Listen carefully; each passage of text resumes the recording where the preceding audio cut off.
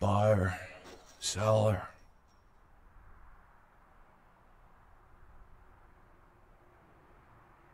Now, oh, damn it, who told you that?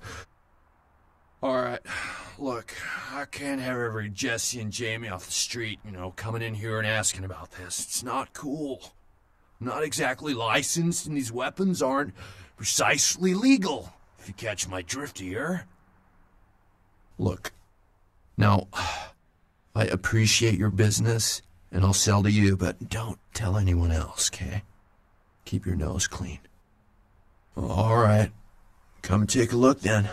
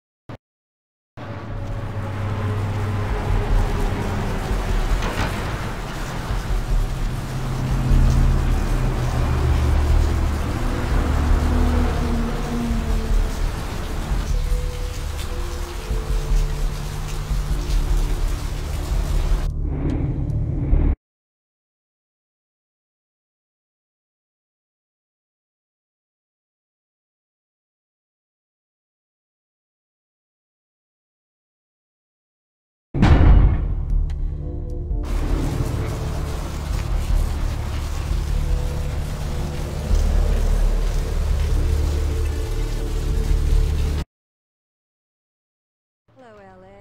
You're up way past your bedtime. Hope you've slept well and comfortable. If you're new to town or just new to this whole radio thing, you're listening to The Dead of Night. The only girl who will spend the night with you and leave first thing in the morning, guaranteed. Well, looks like the boards are lighting up. Aren't I the popular one?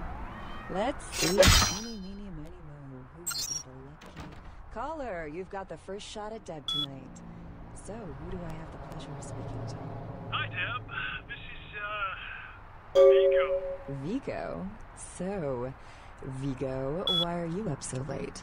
I'm working the late shift here at the, yacht club. Uh-huh. How many boats do you own, Vigo? 2. Actually, 3.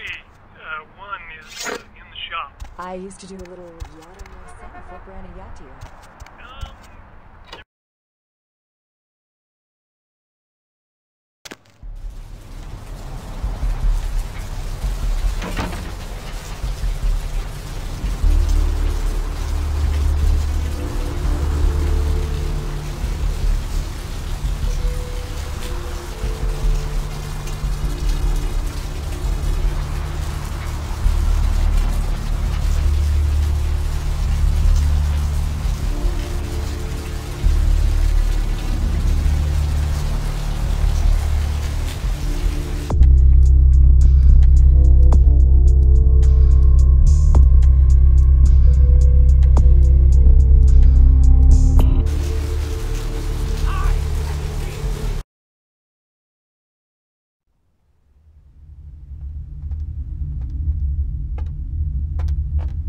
What'll it be, honey?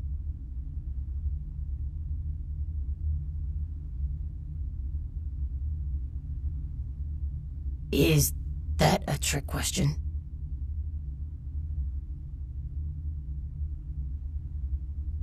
Thin blood. Sounds familiar. Is that one of those tropical diseases? I know I've heard that before. Oh, that girl. Nice girl. First decent human being I've seen in here for years. Not like all the junkies and crazies I normally see. Yeah, I remember her. Yeah, weird. She left a tip, but she didn't order a thing. Yeah, she looked so hungry, too. Just sat there all night with a full glass of water in front of her, talking about this and that. She seemed lonely, a little scared, so I let her stay in the booth until we closed. She left some stuff here. You seem to know her.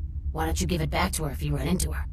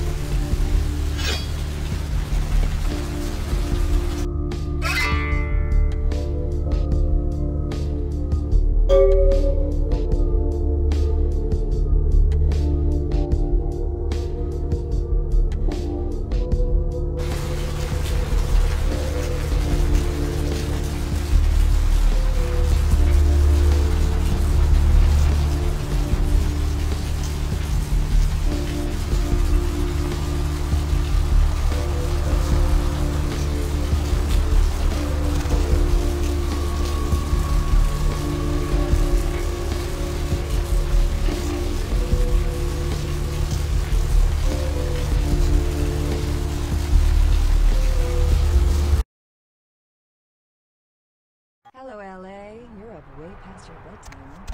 Hope you've slipped into something comfortable. I know I have. If you're new to town or just new to this whole radio thing, you're listening to The Deb of Night. The only girl who will spend the night with you and leave first thing in the morning, guaranteed. Well, looks like the boards are lighting up. Aren't I the popular one? Let's see. Eeny, meeny, miny, mo. Who will be the lucky... Caller, you've got the first shot at Deb tonight. So, who do I have the pleasure of speaking to? Hi, Deb. This is, Vigo. Vigo? So, Vigo, why are you up so late? I'm working the late shift here at the, yacht club. Uh-huh. How many boats do you own, Vigo? 2. Actually, 3. One is, in the shop. I used to do a little yachting myself. What brand of yacht do you have? You probably wouldn't know the brand. I, bought them in Italy. Ah, la Italia bella. Parlate italiano? Yes. Arrivederci, Vigo. Caller 2, you're on The Deb of Night. Be gentle. Hi, Deb. Hello, caller. Hi, Deb. Is tonight a rerun? Deb. Caller number 3, what's keeping you up tonight? Deb, listen to me, Deb. They're at it again and people have got to know. They've got to know because they don't know. They won't report this stuff on the news because they own the news. Hello, Gomez. What's the latest conspiracy? Conspiracy? This goes beyond conspiracy, okay? There's no word for something as devious and secret as this, you understand? The people need to hear this. They need to know the real story. You've got our undivided attention. All right. As we all know, the Americans established a moon base back in the late 70s. That's no secret. But what most people don't know is that they have been conducting a dig. Not for resources, but for artifacts. I see. Well, it's no coincidence that the Chinese have started conducting space missions.